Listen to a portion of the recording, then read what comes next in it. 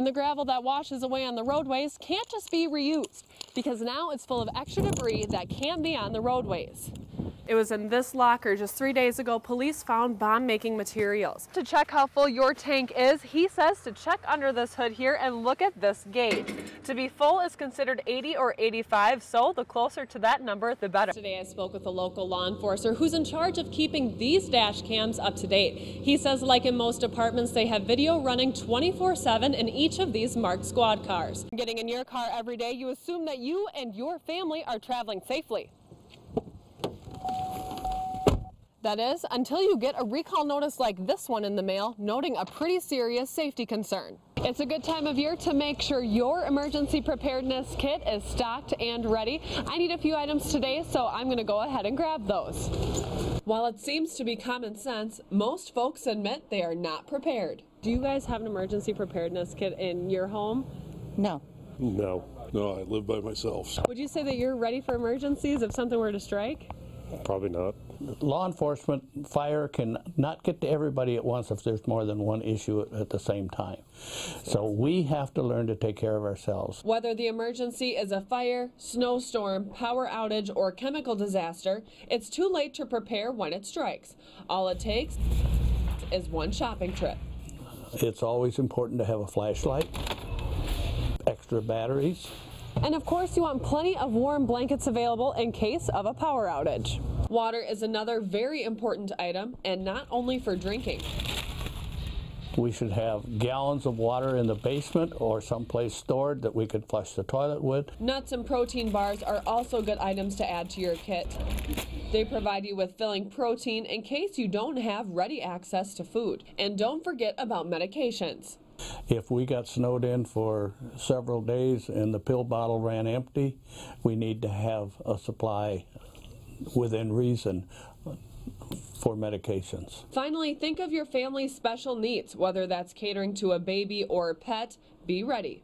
We just don't think that we need it because it's never going to happen here. Now it looks like we have just about everything for any emergency that could come our way. In Mason City, Katie Hinker, KIMT News 3.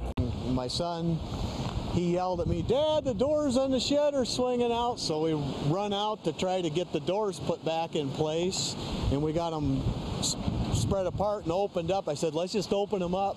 We turn around and there it was, just like you see on TV. Monday night, Steve Wendell got as close to a tornado as he probably ever wants to be. The big dark funnel thing and stuff was flying around in the dirt. And how close were you to that?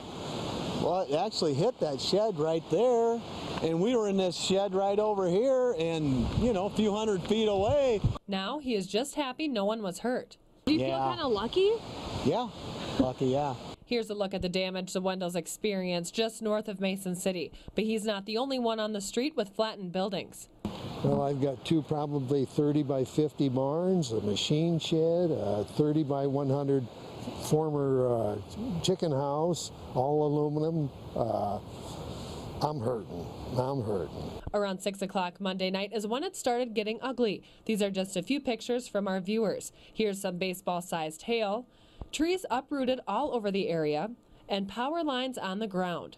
The next thing you know, there's fireballs from electric lines all hitting the ground and stuff. The rain came and the winds came, and I couldn't really see out and back, but it abated for a minute, and then I couldn't believe the destruction. Unbelievable. And Wendell isn't only worried about his buildings, but his livestock as well. My big cattle shed's down south. It's completely gone, and I had 2 bulls in the lot, and we kind of got them penned up, but I had 3 cows in the lot down here, and they're gone. So what's next?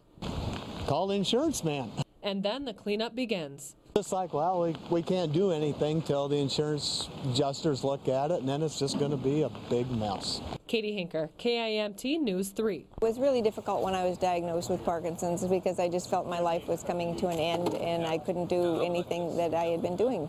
After riding in 4 RAGBRAIs and climbing mountains as high as Kilimanjaro, Parkinson's patient Nan Little has been proven wrong. But she may not be doing all these things if it weren't for her bike and a man named Jay Alberts. I thought, well, how else can we encourage individuals in rural America who have Parkinson's to really understand that this is not a death sentence. And I thought, well, RAGBRAI might be that mechanism. After seeing Albert speak on national TV about the benefits of exercise for Parkinson's patients, Nan gave him a call. And he said, well, why don't you and your husband ride across Iowa with us?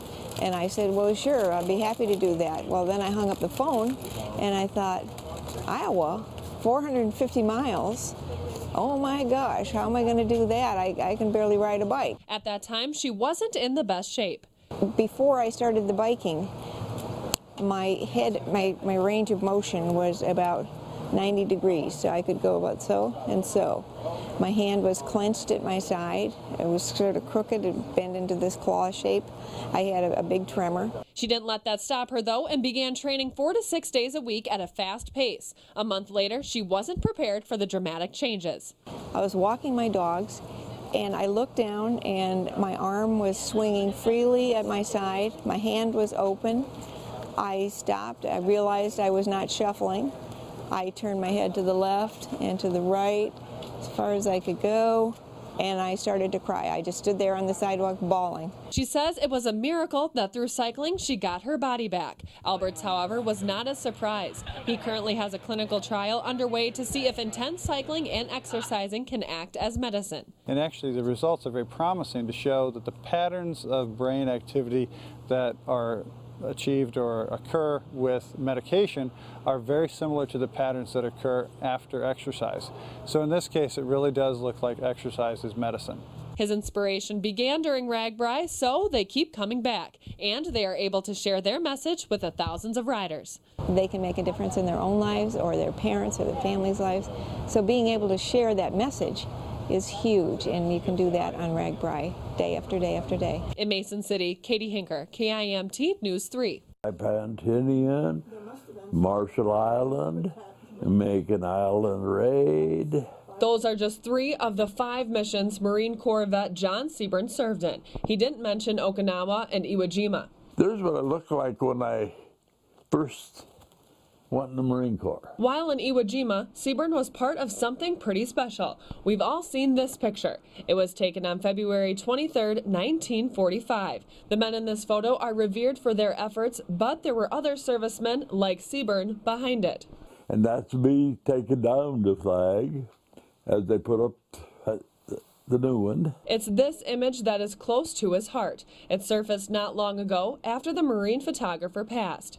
His wife was going through their lockbox and found this 4th picture. What you don't see in this picture is the danger still very present around them. You see, Seaburn was charged with standing guard as the men raised the new flag. Because we're still being fired upon when they raised it. Luckily, they were lousy shots. According to a fellow veteran, we're real good friends. Even though his service came to an end, Seaburn continues to guard those around him. John always looked after everyone. I mean, he always felt that he was a service to all people. So, as for what Veterans Day means to Seaburn, no, you don't even remember what you was even thinking at the time. After what he's seen, not much gets him too excited. Well, I suppose there's some pride, but when you get to be 89 years old, it takes a lot to entice you.